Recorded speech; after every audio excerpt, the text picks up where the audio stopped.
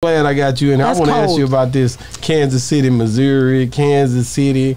What is the difference and why y'all be tripping like it's so big of a deal? I hate that. It's because it's like I mess with everybody from Kansas and Kansas City, Missouri. It's the area. It's right across the bridge.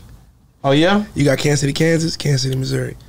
It ain't no real beef though, is it? Not no real beef. It's just where it's just from. Fun. It's just fun. It's like y'all, you from Missouri, you from Kansas. Y'all tripping. You know, N9ne is technically from Missouri. Missouri. I'm from Kansas. So they be like, who the biggest rapper from Kansas? I'm like, me. Of course. Yeah, we on Boss Talk 101. Yeah, we gonna talk. Glad I got you in. I want to ask you about this Kansas City, Missouri, Kansas City.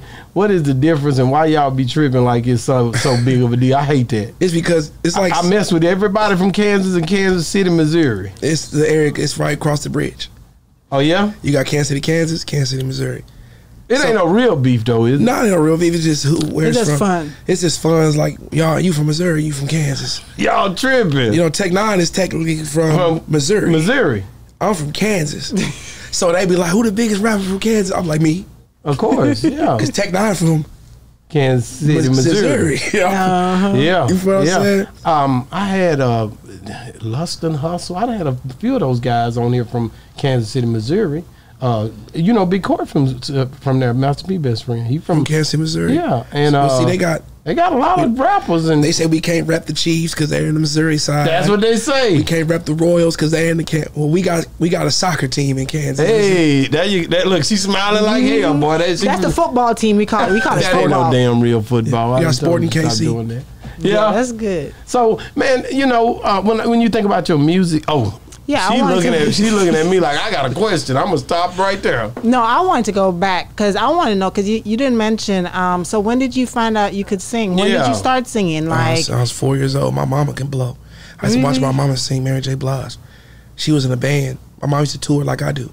She was in a full band called the Office Band. Okay. And I used to watch her sing. And I remember when Lion King came out. Well, I seen that Hakuna Matata. I just sang the shit out there.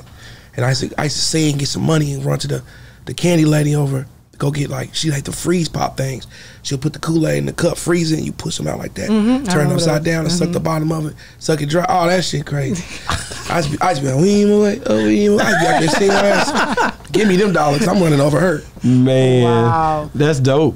But when did you start taking it seriously? Probably like after high school. Oh yeah. Yeah, I used to write. I was scared to come out and just sing it at first. I would just write every day. So you never sing at choir at school or nothing like that? No. Why? I threw parties, man. I was trying to get that money. Yeah, I was throwing parties, getting bread. Yeah. But I used to write every day. Right. And then that's why it's easy now. I can go to the studio. They be like, you don't need I don't need nothing. Just put me in the booth. Play the music. Because I write in my head now.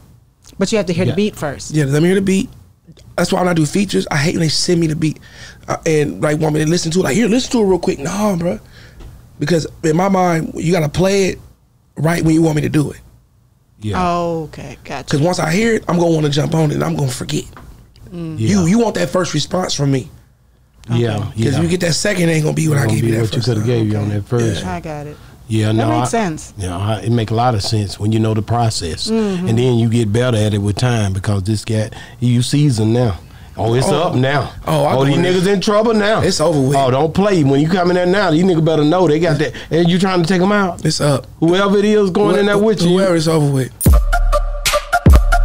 Yeah, we on Boss Talk 101. Yeah, we gonna talk.